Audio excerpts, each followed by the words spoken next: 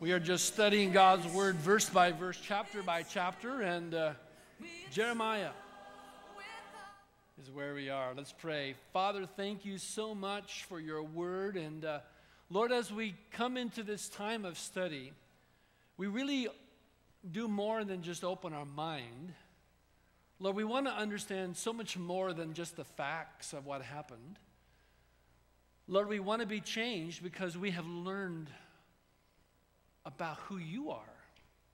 And we've entered into a relationship with you because we've opened our heart and we poured out our soul. Lord, tonight we want to be transformed in our soul because you are moving by your Holy Spirit upon us. We pray that now in Jesus' name. Amen. Jeremiah chapter 2, beginning in verse 1. Jeremiah is in Jerusalem. And he's a prophet, very young man when he begins his ministry. In fact, it's one of the things he said about that to the Lord. I'm young. And God said, don't say that I'm young, because I will be with you, and you will speak the words that I put in your mouth to speak. And do not be concerned or afraid of them, the establishment, the prophets that were not speaking the words of God, because I will protect you and I'll be with you. So there's the promise of God over Jeremiah. The king beginning at Jeremiah's ministry was Josiah. Josiah is the last of the good kings. Why was he a good king? Because he honored the Lord as his father David had done, loved God with his heart. And remember this part of the story because it really is key. The ones that had come before him, the kings that had come before him, just brought the nation into downfall. The nations were just the kings were just brought it into a terrible place spiritually. They had gone after every god you can imagine around them. And remember now, these, quote, gods around them were, how do you say it? No gods at all, of course, but gods of worldliness, gods of every imaginable debauchery and sinful mess you can possibly imagine. So you might say, well, why were they going after gods like that? For the very reason I just described, because they were every worldly, disgusting, sexual perversion thing that you can possibly think of. There was a god about it. And so that was the problem. They were leading the nation just down into despair, and all the results of it were a mess. You know, the way of a sinner is hard. Well, it's true for a nation too. It's not just a person, a nation. And their nation was just going terribly down into the mud and all of the disaster that followed with it. Here comes Josiah. He was 8 years old when he became king. And one day, they were rummaging through the temple, and they happened upon a copy of the law. Now, what is interesting is that this was an amazing discovery. Apparently, there were no working copies of the law anywhere. And so this was an amazing thing. Oh, you're not going to believe what we found in the archives. We found a copy of what was rumored, you know, the law of God. We actually have a copy of it. And so someone read the entire thing to Josiah. He sat there and listened to the entire thing. And when he finished listening to it, he began to just cry and weep. He took hold of his robe and he just ripped it, which was a sign of just a broken heart. And he just tore his robe and he said, now I understand why God has been so angry with our nation and why this nation has been in such trouble. And then he then said, we are going to have revival.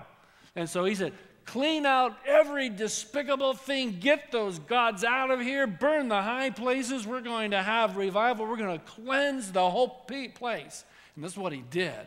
Some things that had not been done or purged in all of the kings since Solomon.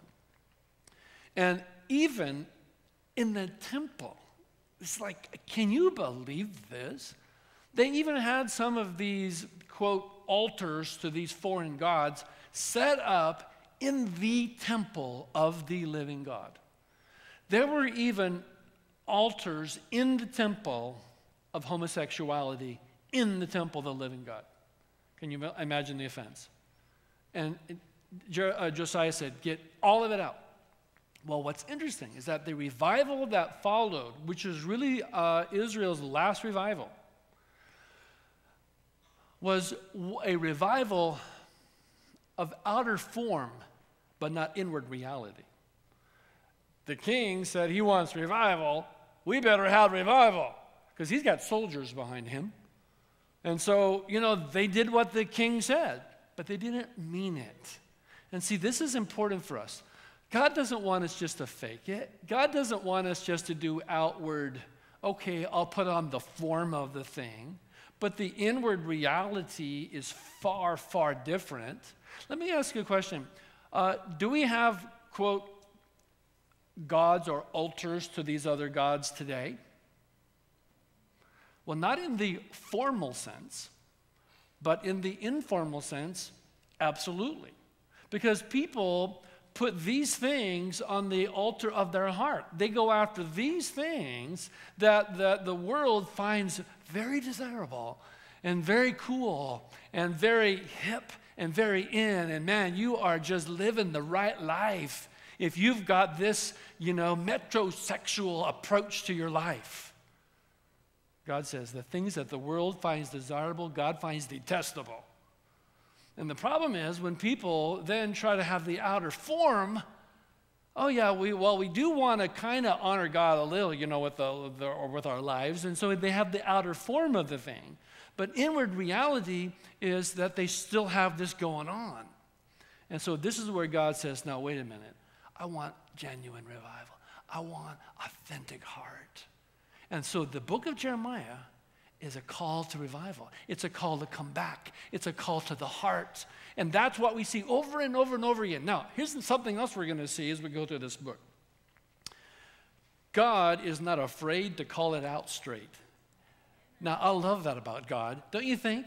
Aren't there times in your life when you don't want, to be pandered to, when you just want it straight up?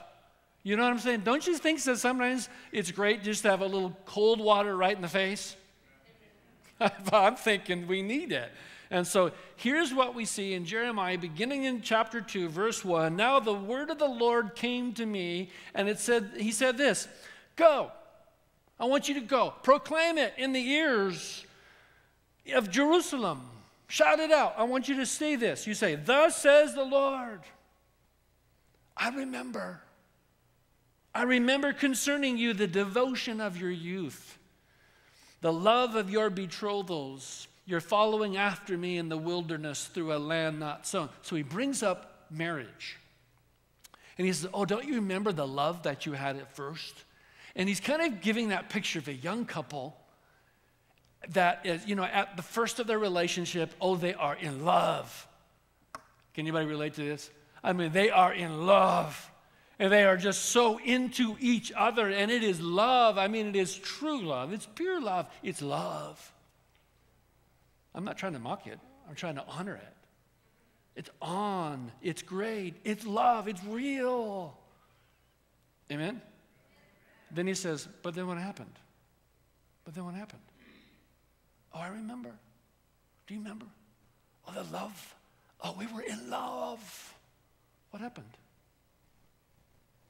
And see, this is what he's saying. Oh, I remember your relationship to God. It was like that. When you first came to the Lord, yes, forgave my sin. Oh, if you knew my sin, Pastor, you would be just like, wow.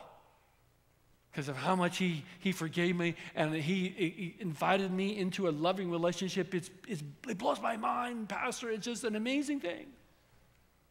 He says, oh, I remember the zeal you had at the first. I remember the love you had at the first. What happened? I want it back. Come on. Fall in love with me again. Fall in love with me again. That's what he's saying. That's revival, isn't it? That's a call to revival. What is revival? Revival is not the outer form of the thing. Revival is when there's life again, when there's love again. What is the highest, first, foremost of all the commandments that God has ever given us? Love. Love the Lord your God with all your heart, with all your soul, with all your mind, and all your strength.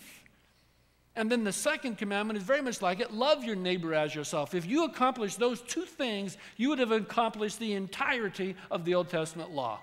Isn't that an amazing thing? So he says, he's calling them back. Oh, I remember.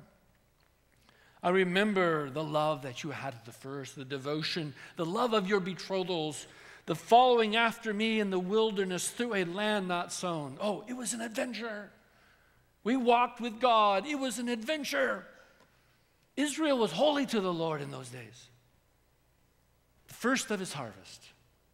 All who ate of it, in other words, anyone who tried to consume Israel was guilty.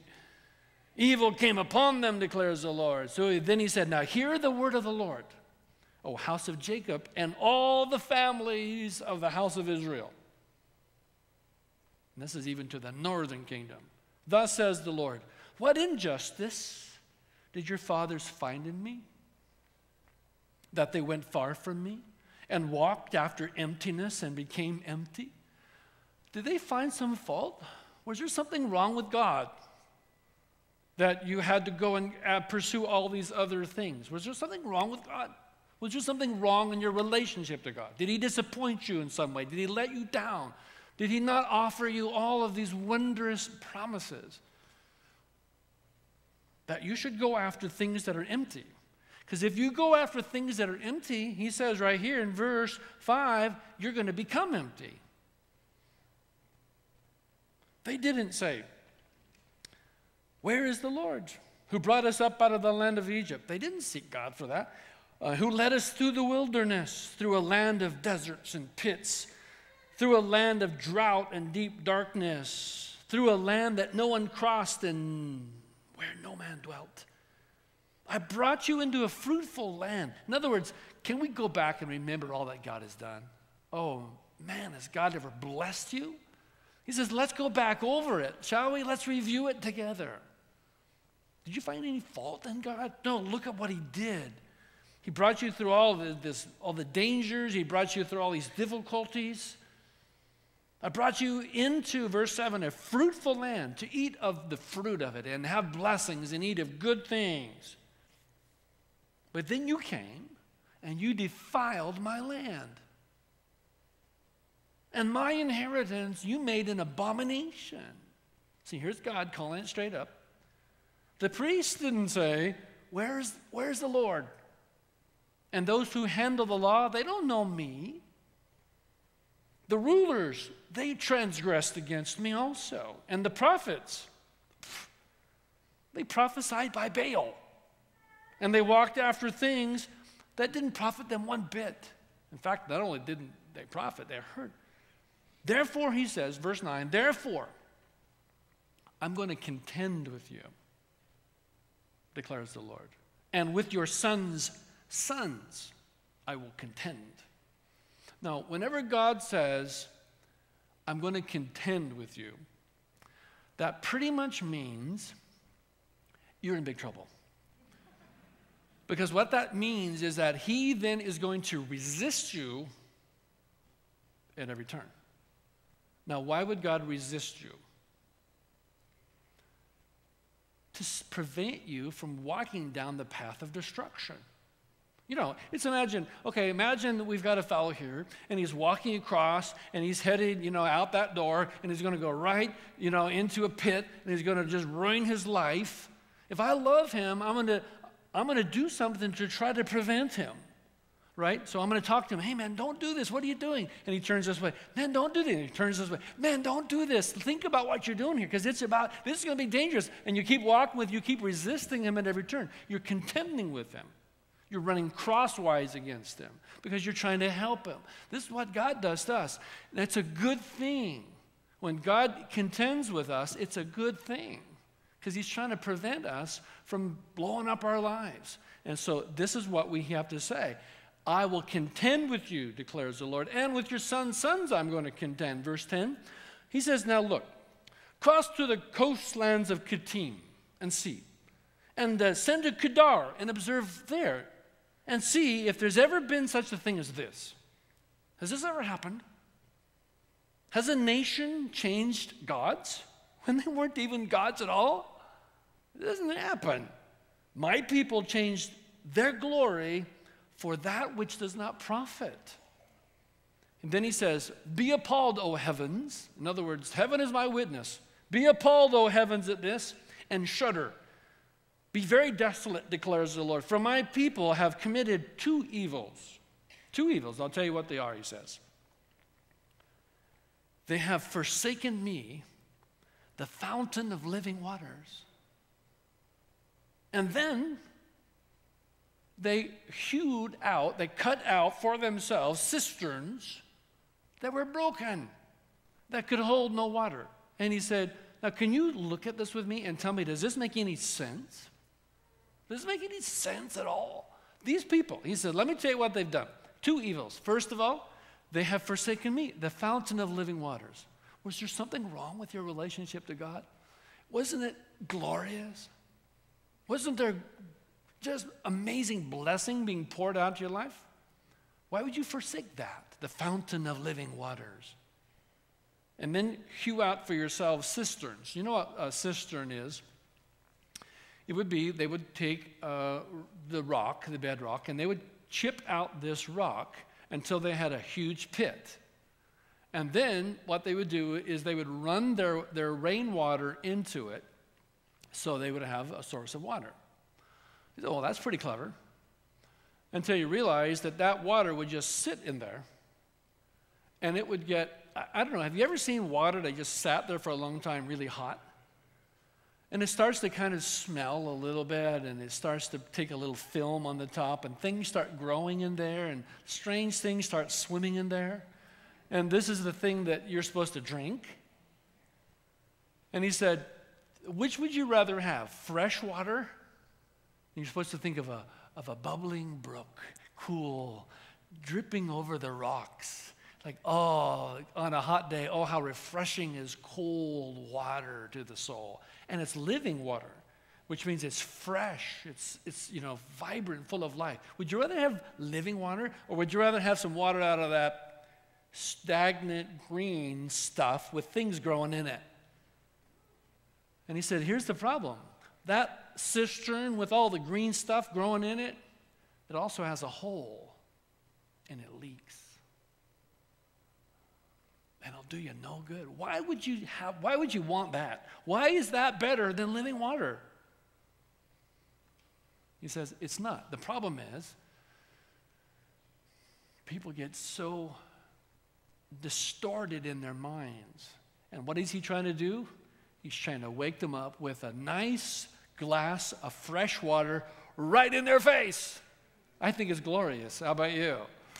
But we need it too, right? We need it too.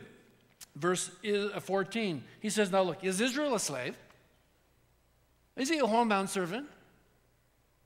No. Then why did he become a prey? Young lions roared at him. They roared loudly too. And they made his land a waste. His cities have been destroyed without inhabitant. And this was the condition of the time. Northern kingdom was pretty much destroyed. Even in the southern kingdom, many cities were destroyed. Also, the men of Memphis and Tapanhes, they've shaved the crown of your head. He said, verse 17. Now, would you notice verse 17? I got this underlined in my Bible because it's really key. He said, have you not done this to yourself? Didn't you do this? Wasn't this your own doing?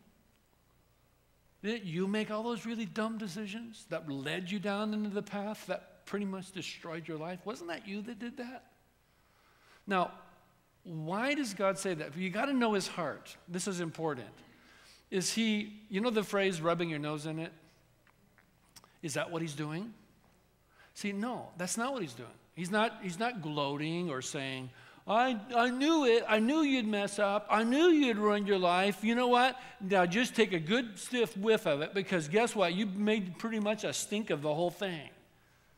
No, that's not God's heart. He says, I want you to see something. I want you to open your eyes and see something. You did this. Now, what's going to follow are promises. You did this, and I'll tell you what I'm going to do.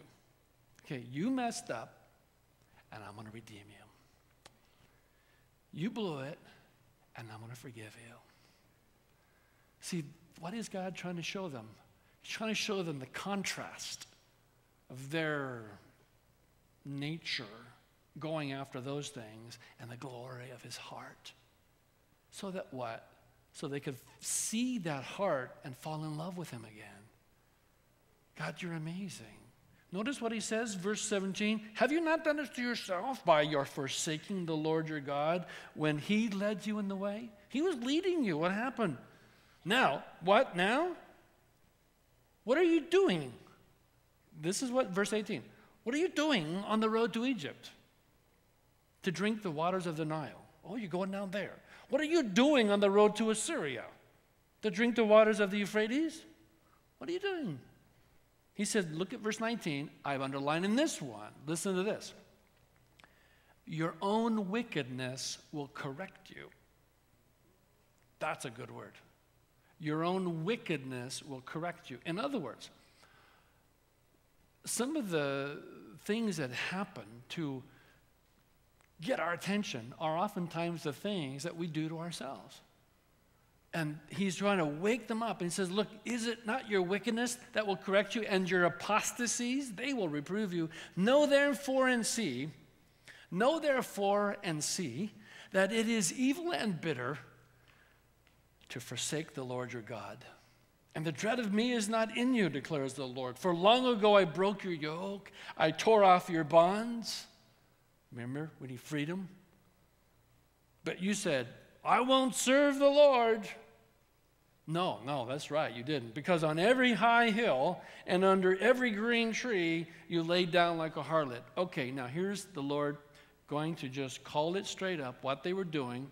And remember that he uses spiritual adultery as an image of those whose hearts have gone away, to other gods. But here's the thing. Even though it's a spiritual adultery, there were actual real adulteries involved in it, because much of these gods of the world had sexual perversion elements to them. And what would happen is they would set up these, quote, groves. Okay, they would plant trees on some hill. And then the whole idea was what happened inside that grove was secret. Inside that grove was some kind of secret altar, and there would be, quote, temple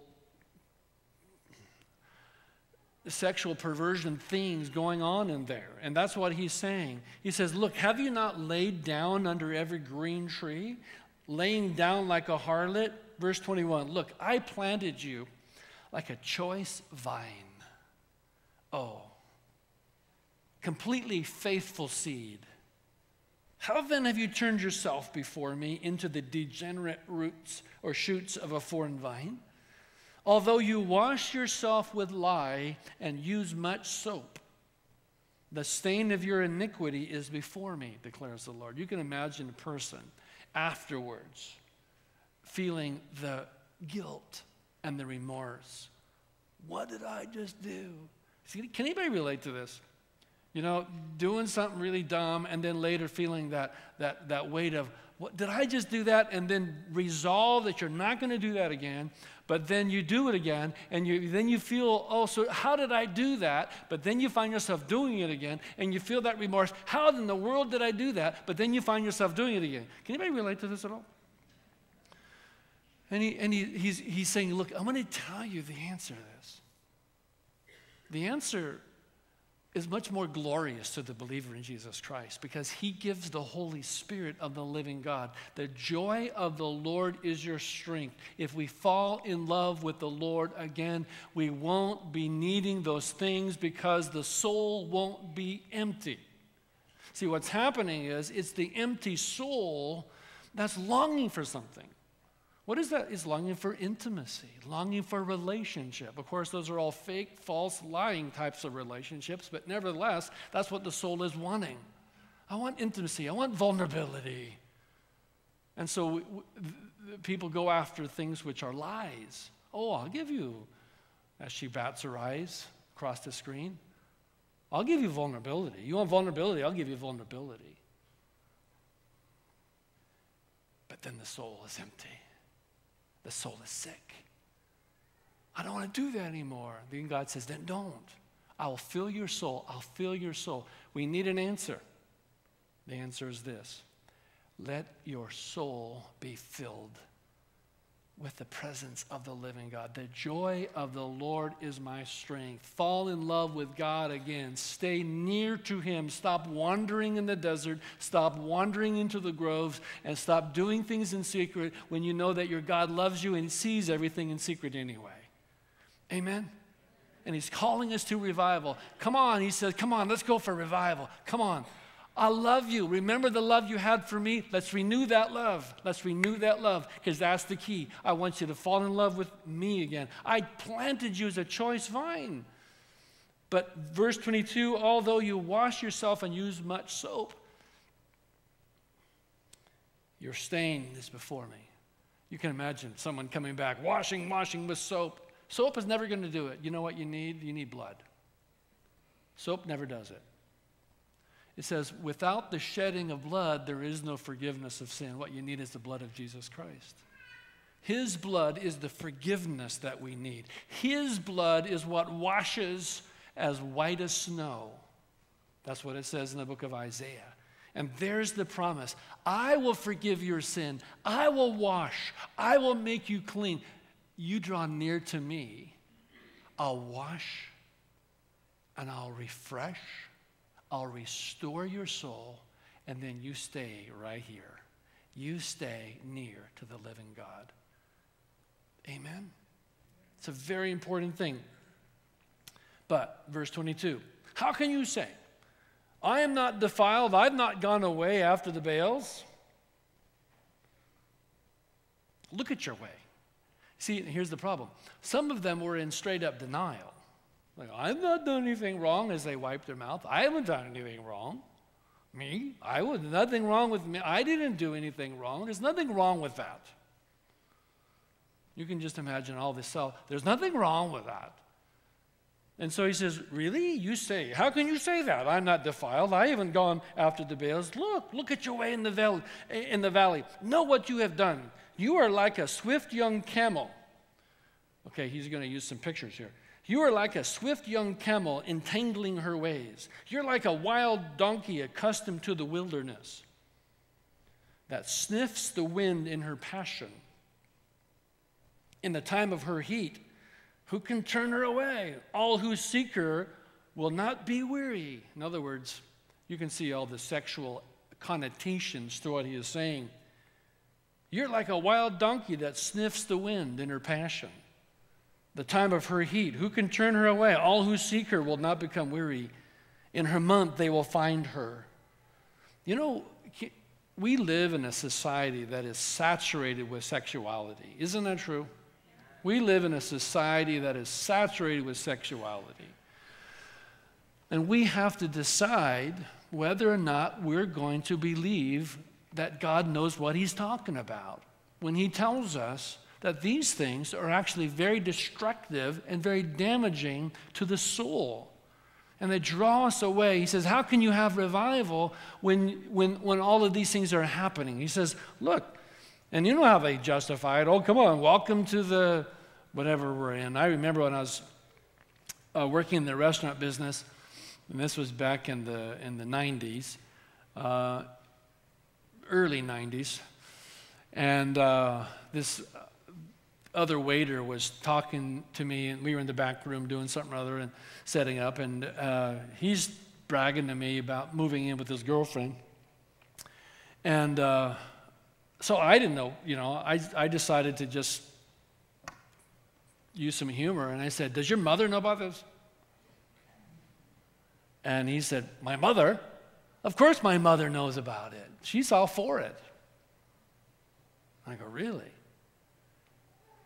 And he said, hey, wake up. Welcome to the 90s. This was his comment. Welcome to the 90s. My response was, it's interesting. When God said that these things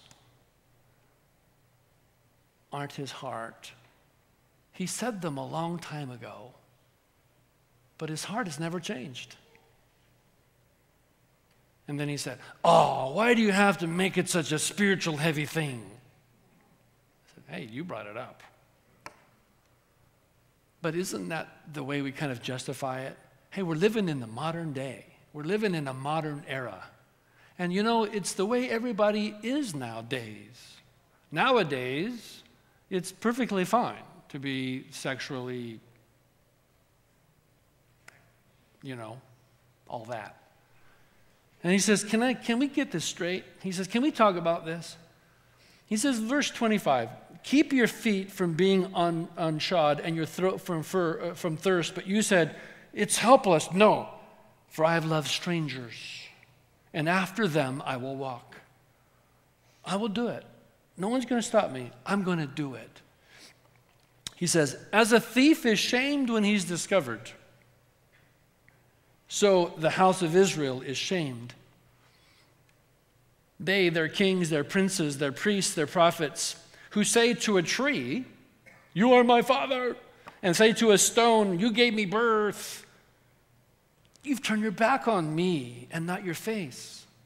Now see, right there is a key, isn't it? You've turned your back to me and not your face. That's a picture of relationship. You know exactly what I'm saying. Married couples will know this. A married couple that's not doing very well will sleep with their backs turned towards each other. Is this not true? Okay, no one wants to raise their hand. We know it's true, but I don't want to raise my hand because I don't want to admit it's true with me. I've been married almost 30 years. I know how it goes. We've had tiffs also. I mean, they're always her fault, but you know what I'm saying? I'm kidding. I'm just kidding. But see, here's my point. If your back is turned, it says, we're not close right now. We're not really being, having a relationship. He says, but you turn your face. Is your face to the Lord, or is your back to the Lord? See, if your face is to the Lord, you see the difference? If your face is to the Lord, it's like, God, here I am. I'm open, I'm honest, I'm vulnerable. Here I am, Lord.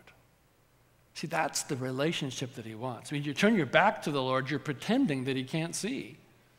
You're pretending that, he doesn't, but he says, turn your face. It's a beautiful picture for us to understand. And then he goes on. Verse 27, in the time of their trouble, then they'll say, arise and save us. Sure. But where are your gods which you made for yourself? Let them arise if they can save you in the time of trouble.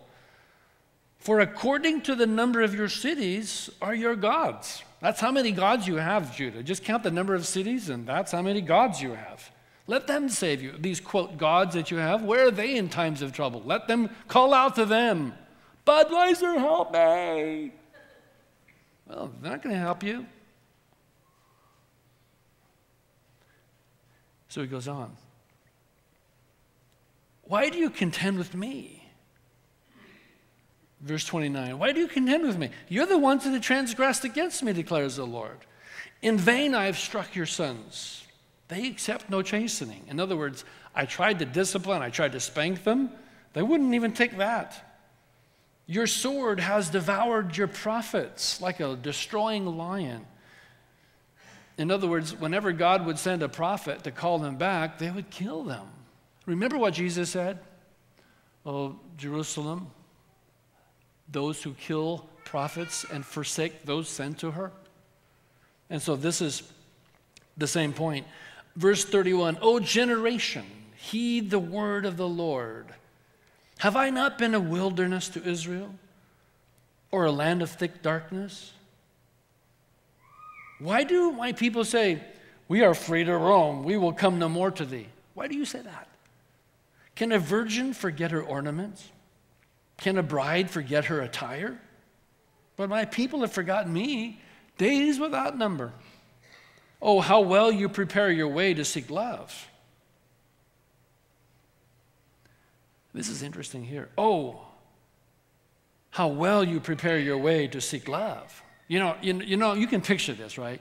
Someone who's going on the date puts a lot of time into making it just. So, they put all this time and energy into seeking the ways that are wrong. He says, but listen, even the wicked women you have taught your ways. He said, what's wrong with this picture? It's bad enough. He said, if you're in a relationship, okay, you know the scripture says that bad company corrupts good morals. Remember this?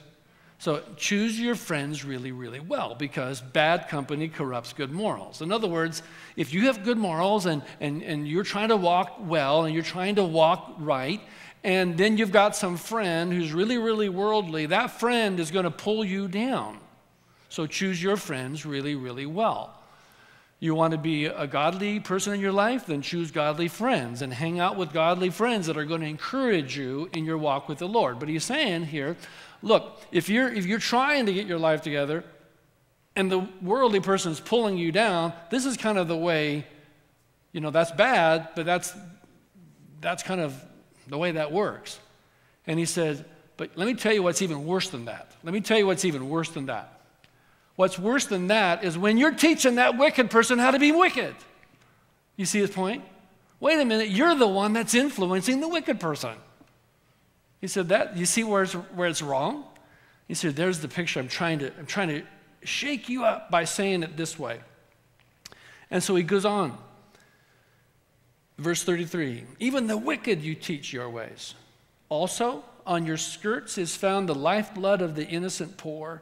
You didn't find them breaking in. But in spite of all these things, yet you said, I'm innocent. Nothing wrong with what I do. Surely his anger is turned away from me. He says, behold, I'm going to enter into judgment with you because you say, I have not sinned. Remember what Jesus said to the Pharisees? This should remind us of the Pharisees here, because Jesus was talking about spiritual blindness. And at one point, the Pharisees said, are you saying that we're blind? Is that what you're saying? Are you saying that we're blind too? And Jesus said, if you could only acknowledge that your blindness, that you're blind, then you would have sight. But because you say, I see, your blindness remains. Do you see his point? And so he says, please hear it. Please understand it. Verse 36, why do you go around so much changing your way? Also, you shall be put to shame by Egypt, as you were put to shame by Assyria. These things that you hope in, they're going to hurt you. From this place also you shall go out with your hands on your head, for the Lord has rejected those in whom you trust, and you shall not prosper with them. In other words, with your hands on your head, that's how they go out when they're arrested.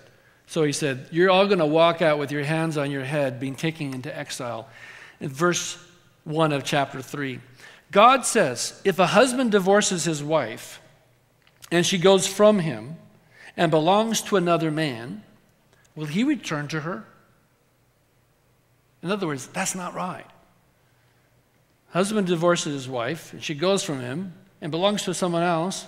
Will he keep, quote, visiting her, if you get my point? He said, wait a minute, that's not right. This is a land that's completely polluted. You are a harlot with many lovers. Let me just call it straight. And then, listen to this. You are a harlot with many lovers, and then you turn to me, declares the Lord. Lift up your eyes to the bare heights and see. Where have you not been violated? In other words, where have you not had sex? That's what he's saying. By the roads? Oh, by the roads you sat for them like an Arab in the desert. Are you not? And you have polluted a land with your harlotry and with your wickedness. Therefore, the showers have been withheld. There have been no spring rains. Yet you had a harlot's forehead and refused to be ashamed. Have you not just now called to me and said, my father, you are my friend of my youth? Will he be angry forever? Will he be indignant to the end? Behold, you have spoken and done evil things, and you have had your way. Then the Lord said to me in the days of Josiah the king, have you seen what faithless Israel did?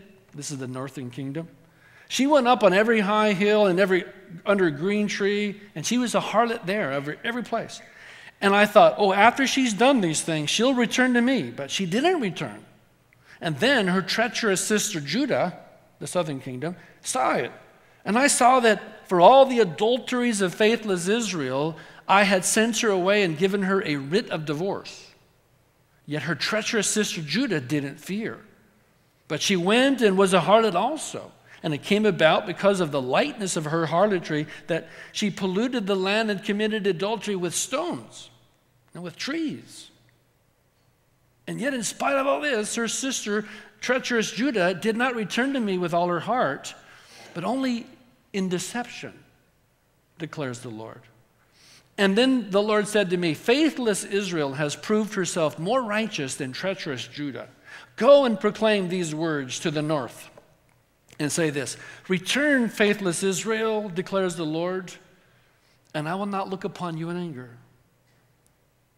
I am gracious, declares the Lord, and I will not be angry. Only this, acknowledge your sin, that you have transgressed against the Lord and have scattered your favors to strangers under every green tree, and that you have not obeyed my voice.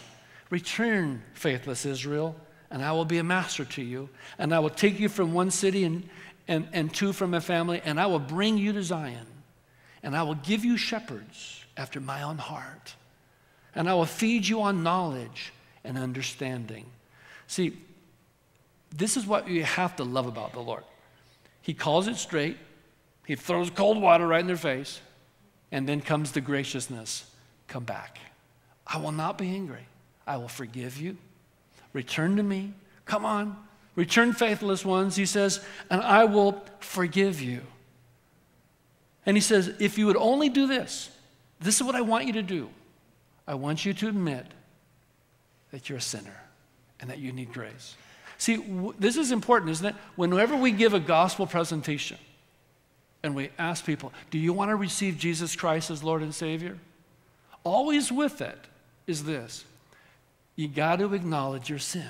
You got to say, Lord, I'm a sinner.